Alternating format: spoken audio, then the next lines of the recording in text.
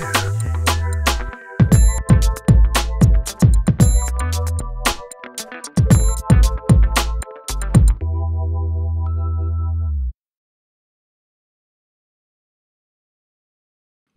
is a multifocal neoplasm of plasma cells, hence the term multiple myeloma. Another more modern term is plasma cell myeloma. The myeloma deposits arise in the bone marrow in sites such as the skull, ribs, long bones and vertebrae. The malignant plasma cells produce an abnormal immunoglobulin called a paraprotein. This is an aspirate of atypical plasma cells from a patient with multiple myeloma. The plasma cells can be recognized by their eccentric nuclei containing a cartwheel pattern of chromatin. Multiple myeloma is the second most common hematological malignancy, with an incidence of around 5 per 100,000 per year, and 2% of all cancer deaths are from multiple myeloma. It is a disease of older people with a median age of 70. In fact, only 2% of cases affect people under the age of 40. Myeloma affects men more frequently than women, and it is also twice as common in the Afro-Caribbean population. Most myelomas produce IgG, around 70% of them, and a smaller proportion of them produce IgA or IgM. Around 2/3 of myelomas produce lambda light chains and 1/3 produce kappa. The light chains can pass through the kidneys into the urine, where they are detected as Bence-Jones protein. Occasionally, however, the myeloma cells do not produce light chains or paraproteins, and these cases are known as non-secretors, and approximately 2% of patients with myeloma are non-secretors. The morbidity and mortality caused by multiple myeloma is due to the systemic effects the disease causes. Osteoclast stimulating factor is produced, causing the bones to become weak and susceptible to fracture. Infiltration of bone marrow by the neoplastic cells reduces the number of functioning bone marrow cells present, and there is a decrease in production of normal immunoglobulins, and the plasma proteins may cause hyperviscosity. Another important complication of multiple myeloma is the production of AL-type amyloid from the light chains. This is a skull X-ray from a patient with multiple myeloma. Here you can see the typical lytic bone lesions throughout the skull, producing what is termed a pepper pot skull.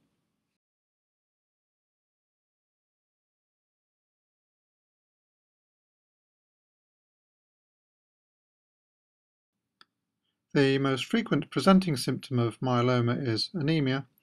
Other symptoms it may present with include bone disease causing bone pain or pathological fractures, hypercalcemia, raised ESR, renal impairment, and complications of hyperviscosity such as nosebleeds and headache, or it may present with non-specific symptoms such as lethargy.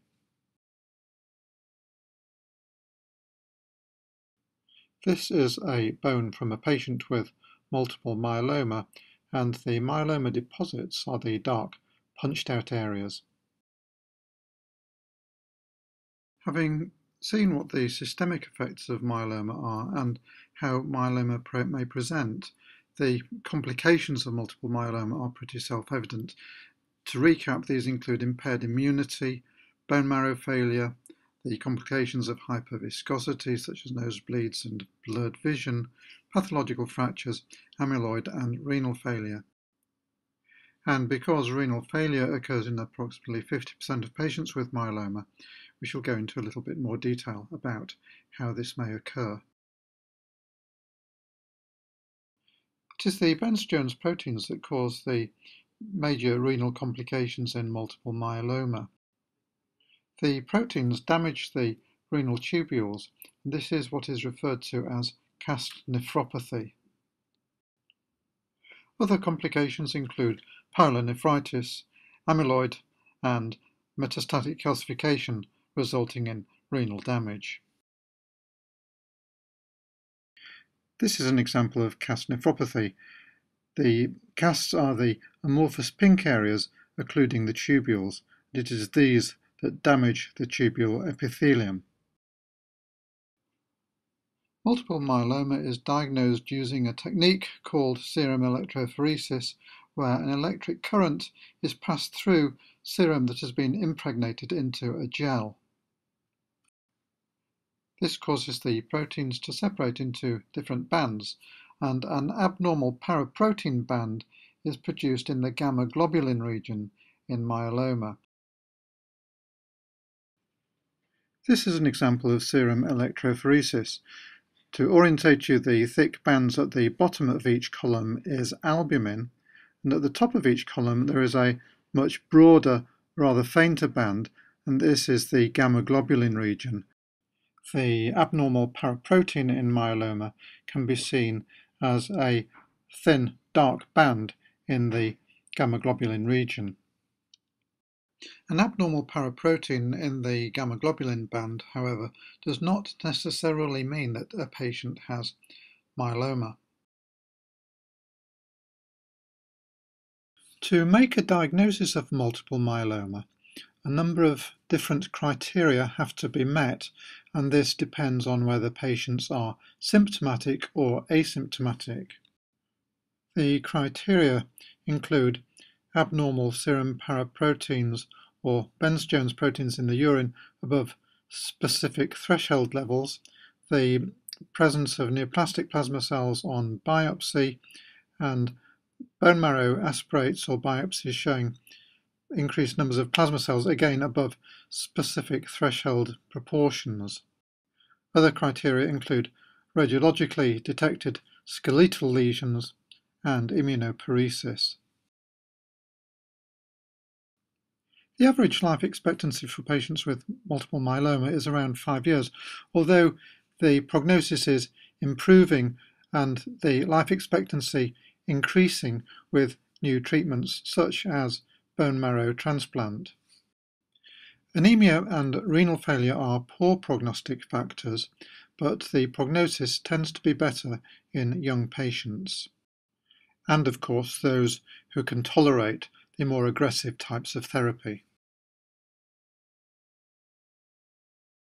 Sometimes there may be a solitary tumour composed of malignant plasma cells, and this is called a plasmacytoma.